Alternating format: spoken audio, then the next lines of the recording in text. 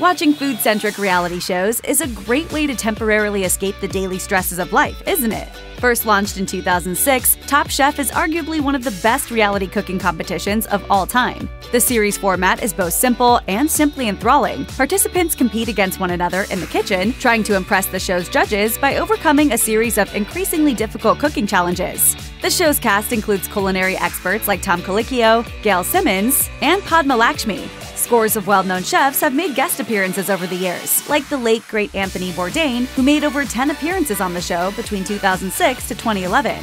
Rest assured, most guest stars are remembered fondly, but one judge was evidently a bit too much to handle, at least according to Tom Colicchio. The chef in question evidently made the cast miserable because, well, let's just say he could be very harsh. Our guest judge for this round is Mike Yakura, the executive chef of Sutra and Aura in San Francisco. Do you remember Mike Yakura? He was a very opinionated judge. When asked about his least favorite guest judge on Top Chef, Colicchio told Bravo in no uncertain terms that he was not a fan of Yakura's behavior on the show. Michael, that guy's for season 1. You were thank you very much, Shady Chef. He was very aggressive. Very aggressive, yeah. Yakura appeared in the first season and did come across as rather aggressive with participants. For example, when judging the contestants' Latin American fusion food, he called their dishes arrogant and forgettable, and one meal made him particularly irate. You see, Yakura got really angry about a burrito. Here's a taste of that anger. It's a burrito.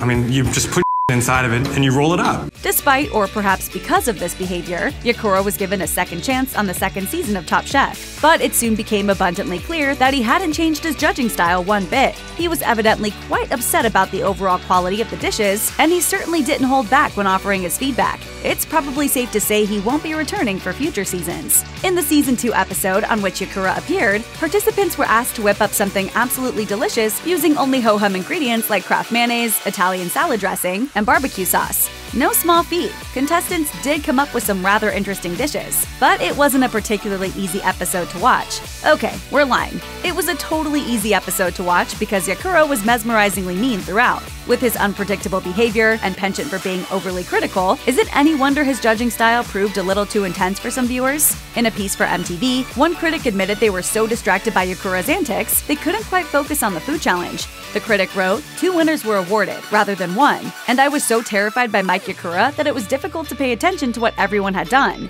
Taking to Reddit, another Top Chef viewer claimed they did not appreciate the judge's bad behavior in the episode. Not even a little bit. Mike Yakura was terrible. He hated everything. Which, fair enough. After his appearance on Top Chef, Yakura stopped lighting up the small screen with his fiery temper tantrums. In fact, judging by his IMDb page, he doesn't have any other television credits to his name. Meanwhile, his Instagram page suggests he's still quite active in the food industry. Yakura co-owns a restaurant in California called Spinning Bones, a rotisserie-style eatery. He also co-owns the eatery Noodle Me, which offers specialty bowls and sides like kimchi. Yakura is still pretty active on social media.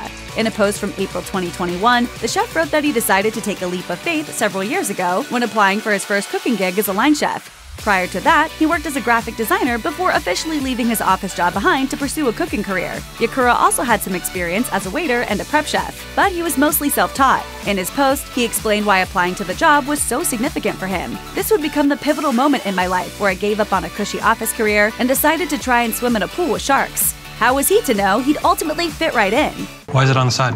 It's on the side because we thought it would, There's too much on the plate? Serving the judges was a little tricky. Check out one of our newest videos right here. Plus, even more match videos about your favorite reality cooking competitions are coming soon. Subscribe to our YouTube channel and hit the bell so you don't miss a single one.